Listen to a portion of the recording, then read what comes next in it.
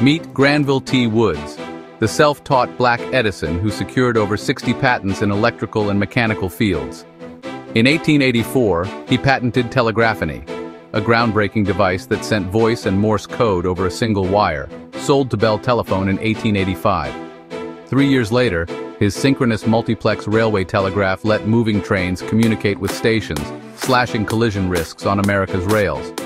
Thomas Edison sued him twice over that patent, but Woods won both battles, earning Edison's respect and a partnership offer he declined. He also enhanced third-rail electric transit and invented a safety dimmer for theater lights, boosting efficiency and saving lives.